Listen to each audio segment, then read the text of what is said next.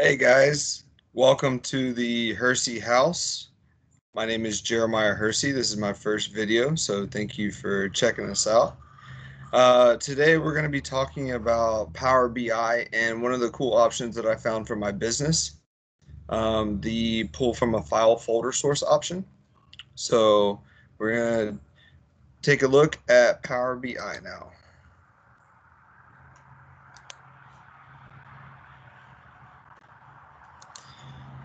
So this is the general Power BI screen.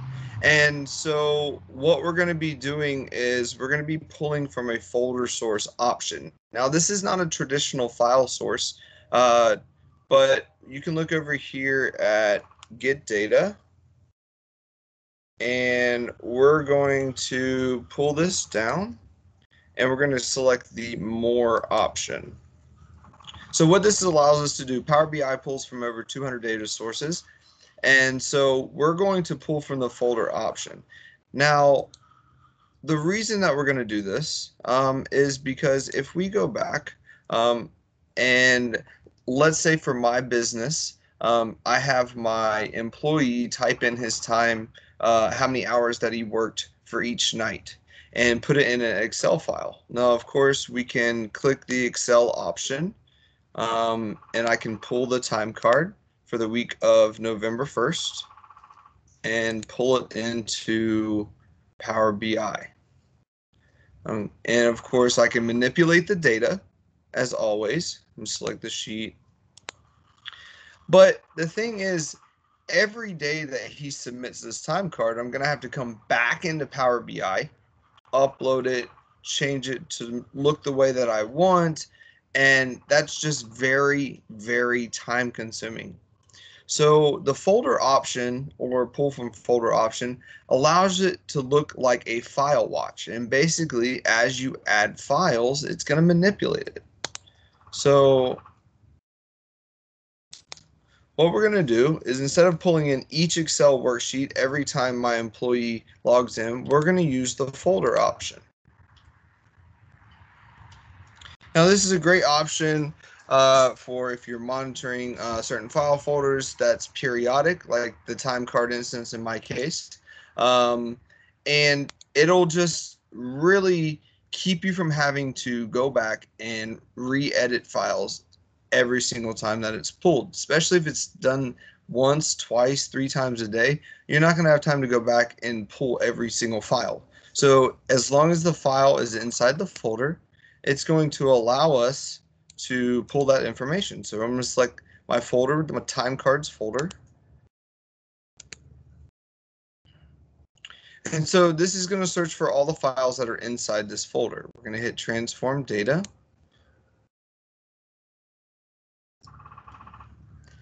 And so as you see right here, it says binary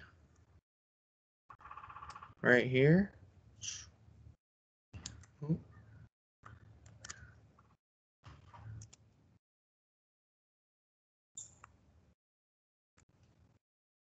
Right there. Okay, so there's your binary option. But binary is just a code for zeros, ones, and twos. It really doesn't mean anything to us. So what we're going to do is we're going to actually use this button right here, the combine files button. And so what that's going to do is it's going to display a couple options for us. It's going to check, hey, is this okay? So we're going to select sheet 1. Click OK. Obviously, if there's more sheets in there, we would pull more sheets out. All right, so here's our information that's in our Excel file. So there's my employee, Austin. He worked 6 hours on the 6th. He worked 8 hours on the 7th. And so we can clean this up a little bit, right? We don't really need the source name. So we'll just remove the column.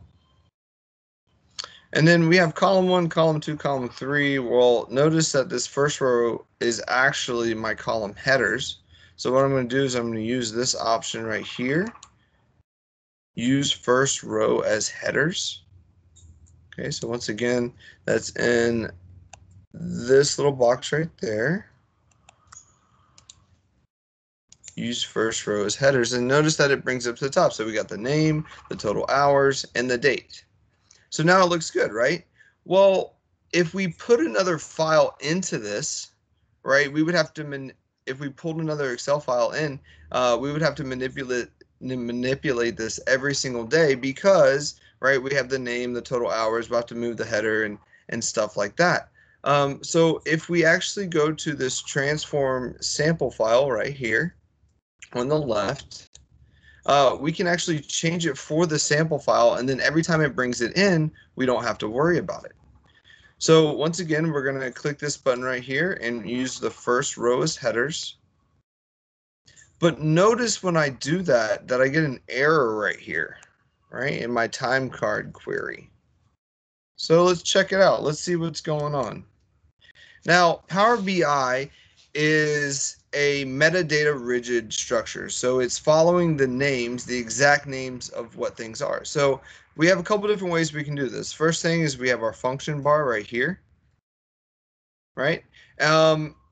We also have the advanced editor, which brings up everything.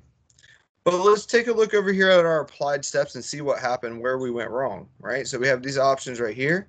So if I check, it's working, it's working, it's working, it's working, it's not working. So something happened right in here. So what we're going to do is we're going to get rid of these steps and see if we can fix it.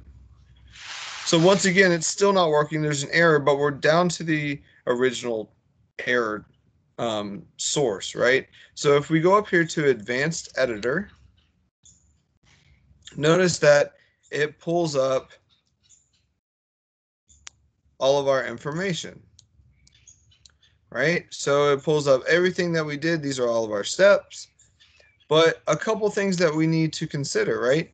So it's saying change type to column 1, column 2, and column 3. Well, we don't have a column 1, column 2, column 3 anymore, right? So what happens is this held on to the logic that we previously explored.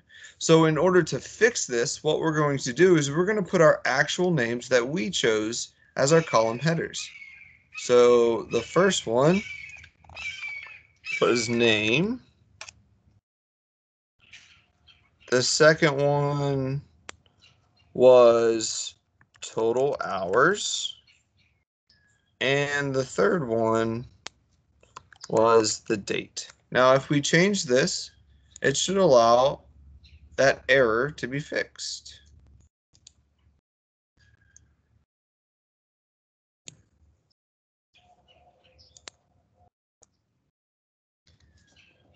Total hours.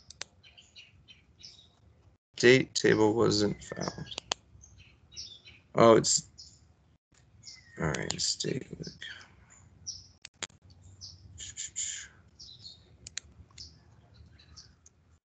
So remember, I just said it was metadata rigid. I had a capital D for date, but I have a lowercase d on my transform sample file. So notice that because this is a lowercase d, and if I put an uppercase D right here, it gave me that error. But once again, it's metadata rigid. So if I have a lowercase d for date, I need to have a lowercase d for date in my formula bar. And notice now it's working again in our time card and our transform sample file. So once again, I want to remove the source name. I really don't care about that. And my file looks good now.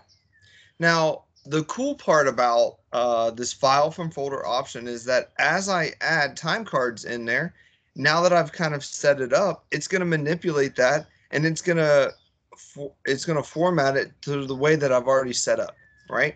So let's go in here. Let's say that Austin works a second week, right? So here's week 2 of November. I'm going to drop it into my time card folder, right? And that's where all of our time cards go. We're going to go back to the Power Query. And notice when I refresh the preview right here at the top, boom, I have 11.6, 11.7, 11.13, 11.14. It's all formatted. There's no errors or anything like that. So this is a great option for people that are using basic text files, you're using Excel spreadsheets, and you're going to be adding that into the folder every single day or every week whatever the case might be. So this is a great option for that. And so that's why it's called similar to a file watch, is because it watches the folder for any new files, and as files get added to that folder, it will refresh, and of course your data will now populate. So a couple different things that we learned today, but other than that, thank you for joining us, and thank you for joining me. I say us because we're a team at Pragmatic Works, and hope to see you guys next time. Thanks.